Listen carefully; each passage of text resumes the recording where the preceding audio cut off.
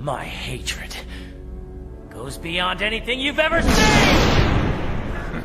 Just be glad you're alive, boy. Feel my full wrath before you die!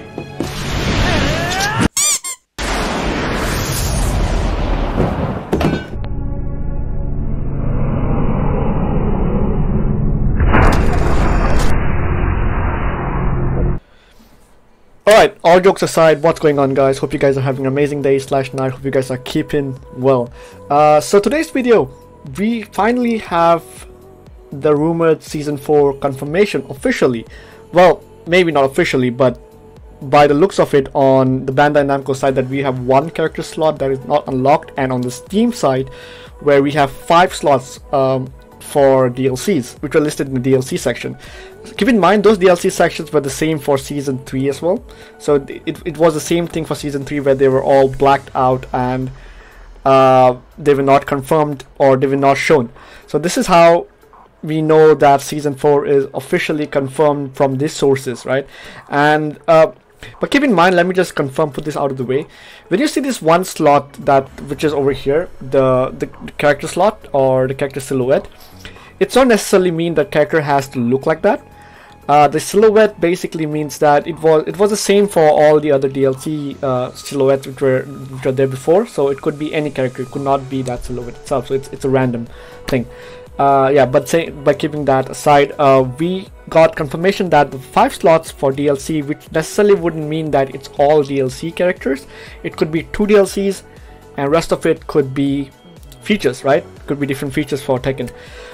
Reason being that is people have already said that, or the developers have already said that they're I don't know if they said it, but this is what some of the people have said, that the Tekken 7 roster is already congested and that we do not need to have as many more characters that we already have. So who are these 3 characters that are going to be there, or who are these characters that are going to be coming in for Season 3, right?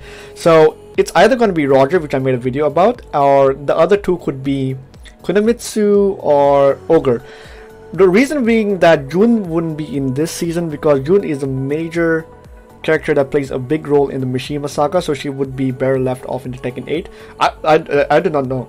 She could probably come back. It's just speculations at this point. This is what I'm predicting, or according to me at least. So I'd say either 2 characters or 3 characters, and rest of it's going to be features. So here's the confirmation if you guys want to see it. It's been there all along. So if you guys have any doubts, I'll post a link in the description as well, so you can just check it out for yourself. And thinking about a different character. So you know the little bit of a short comedy clip that I've put together in the first part of the video? That's Shin Kamiya from Tekken 7 Blood Vengeance. If you guys haven't seen the movie, it's a movie about it happened before Tag Tournament 2, I believe. And Shin Kamiya is one of the protagonists, where he is a test subject for the Mishima Zaibatsu, same as Kazuya was a test subject before. And basically, I'm not going to spoil it for you guys. If you want to check the movie out, you can check the movie out. But Blood Vengeance is a good movie, apart from other shitty movie that they made in the previous live action movies. That was Garbo. And so yeah, Shin Kamiya could be one of the potential returning characters, because he was an original character. So what happened? Shin Kamiya died, right? But it's just a movie, but they can bring him back as a fighter for Tekken 7 or for Season 4. So Shin Kamiya could be a possibility to be coming back in Tekken 7. Yeah. So let me know what you guys think. This is a short video. I just wanted to make a confirmation. I know most of the people have already made a video about this, but I wanted to put this out from my side as well and let you guys know. So yeah, that being said, this is basically good news, and that we have confirmation for Season 4 officially from these sources coming to Tekken 7. I don't know when they're going to be announcing it, due to all the delays that are happening due to the coronavirus and stuff like that. It could happen in a tournament, or it could just happen randomly as an announcement on YouTube or stuff like that. But yeah, but I think they're going to leave most of the crucial aspects of the reveal for tournaments, which are going to be happening later in the year, where everything calms down a little bit and the tournaments and everything is back on track. So look forward to that. And yeah, that's all I gotta say. This is all the video this is basically that's the video about.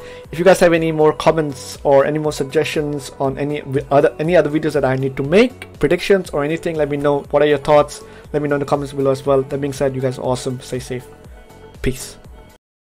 legends never die. When the world is calling you, can you hear them scream?